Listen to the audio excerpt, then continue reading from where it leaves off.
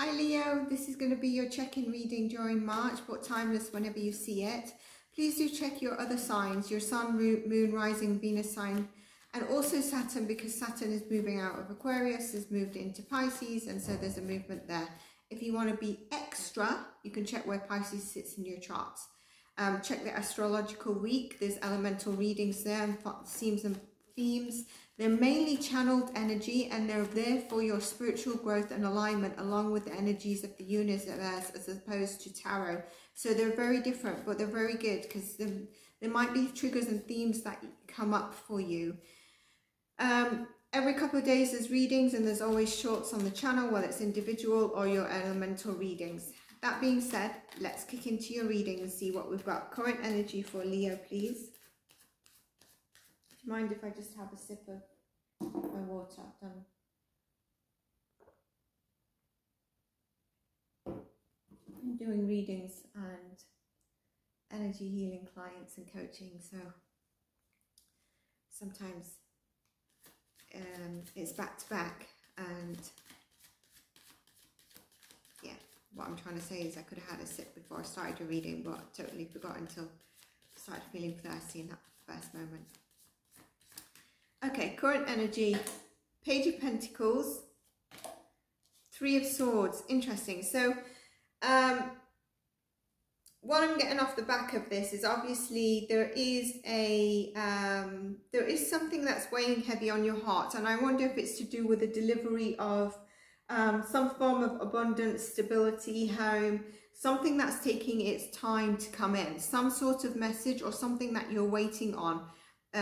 Like you're waiting for the next wave, or something is coming that you're waiting on, and maybe that's causing this grief and upset. Clarification for the Three of Swords.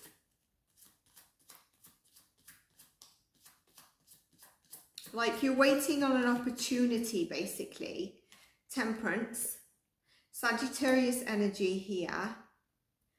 Yeah, Temperance does say that you need to be patient, and I feel like it is, you know, the heart, sort of what's hurting or laying heavy on your heart is the patience of you needing to wait on what you're waiting on.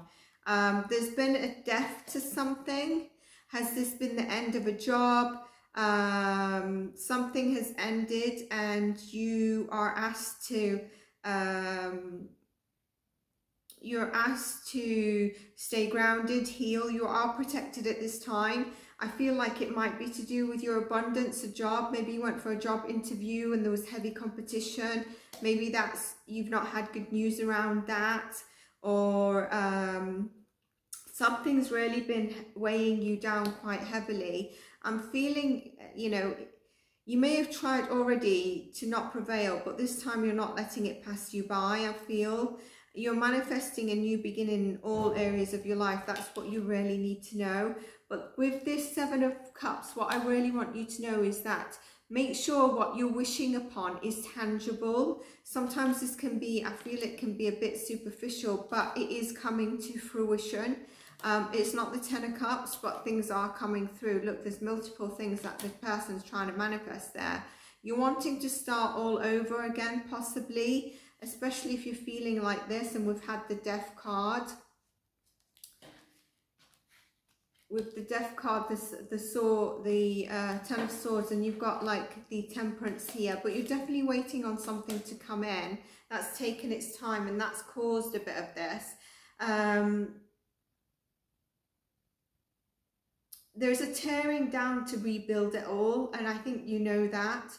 To start, you probably restarting as many times as you need fit to get it right, really. If this is something you've been working on, there could be, I was going to say, there could be a partnership or a love connection that's going to be deepening. This work you've put in towards your manifestations, whatever it is going to be paying off. You do need to look at your intuition and go introspection a bit, like temper, be patient, flow a little bit. But look, manifestations coming through. It's a significant time, and I think there's also a need for you to make sure that you're taking care of your body.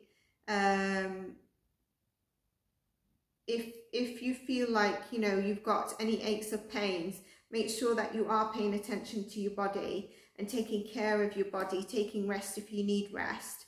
Regardless, the message is to stay locked in, stay focused, and remember your why, because look at this, look what's coming in for you. So there's a very strong energy here for you. Your blessings is also showing up in disguise, similar a little bit to Gemini's message, and God wants you to know and understand that a harsh truth is better than, you know, superficial, swathly things where you don't know if it's a lie or it's in general, and you'll find yourself dealing with this pain. But look, you're coming out, and I feel there is love here for you. There's definitely stability and going forward. Look out for 1111. It's going to be significant for you. You'll find yourself moving from this heartbreak, this situation, this separation, and moving towards your growth and towards embracing people, the new energy, wish fulfillment of your you know, what you've been manifesting, positive energy, pure intentions. I mean, look at these in comparison to the other cards. You'll there's going to be something unexpected that does come in. Like I said, you could be attracting, if you're single, it could be attracting love. If not, you're deepening that connection. And it could be someone who's really, really good and logic with their words and intellect. They could be a bit guarded in terms of their emotions. If it's love that we're talking about, the person is very good looking, charismatic, and is going to come in. But there's also a gift here of your manifestations coming to fruition.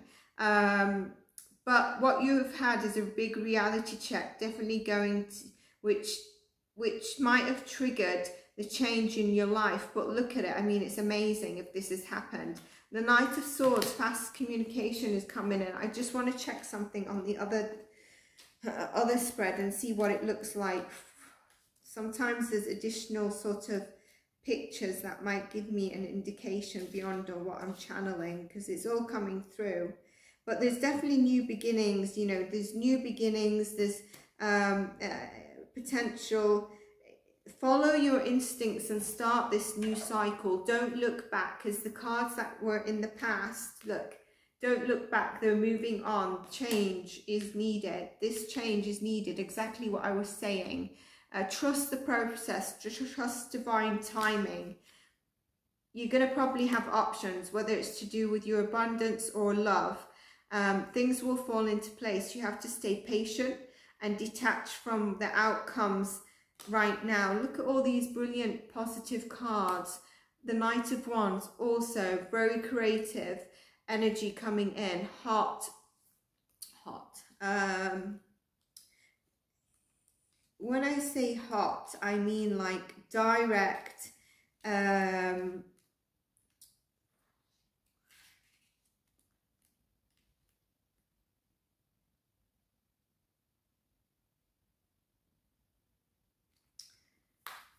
mean like adventurous, direct energy. But I also feel with this, it's telling you to have this sort of energy going after what you want. The Knight of Wands and the Knight of Swords, believing in what you want, in having the enthusiasm, having the confidence to go after it, and go after it with full force and in your divine power. I'm really feeling that. There's a need to be realistic here with the cards, and I think you are. Many of you are trying to escape maybe this what's weighing heavy on your heart with these cards, but don't escaping, because time, with the healing, the outcome will change. But if you're escaping it and lacking accountability, hoping time will change it, it's not going to work. You're going to get to all these beautiful cards if you take accountability, take the time to heal, acknowledge it, learn the lessons, and you will get through. see, I pulled to this card. Some of you might be feeling a bit of anxiety, so this is normal with this, but once you heal it and know that now you're moving into this direction, you're going to be fine. And look, the World's card. You're closing out a cycle and you're starting a new journey for yourself. Beautiful. I do have an affirmation for you that I channeled at the beginning of the reading, which is ease and beauty surround me wherever I go. Ease and beauty surround me wherever I go. How beautiful is that affirmation that came through for you, Leo? Let's get you a spirit animal card.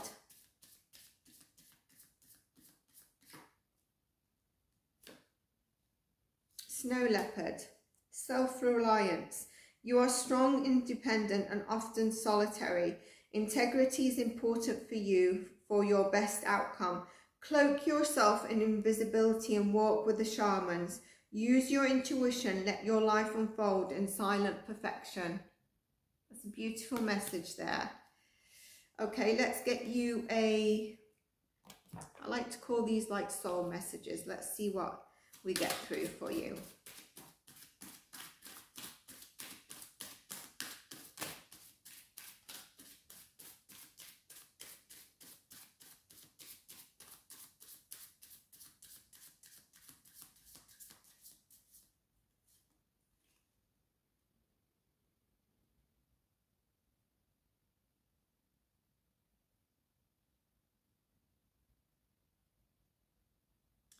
Leo, I definitely feel that you need to do some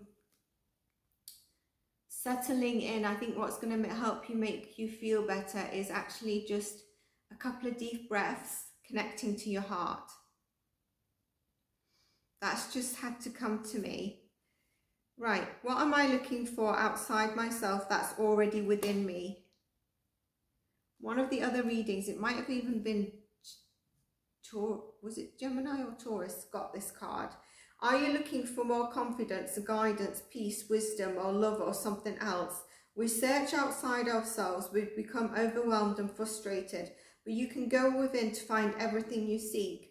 All the answers you need lie within you.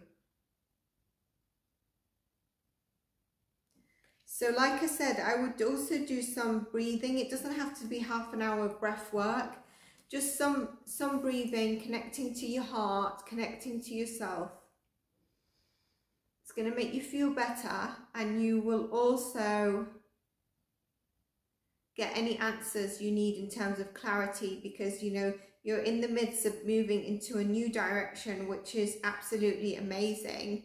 But maybe sometimes, you know, we pulled up the anxiety card, Spirit, you know, guided me to pull that card. And so some of you are having anxiety at this moment in time. So I hope you enjoyed your reading. Give me a like. Let me know if you did, and I'll see you in your next reading, Leo. Take care for now.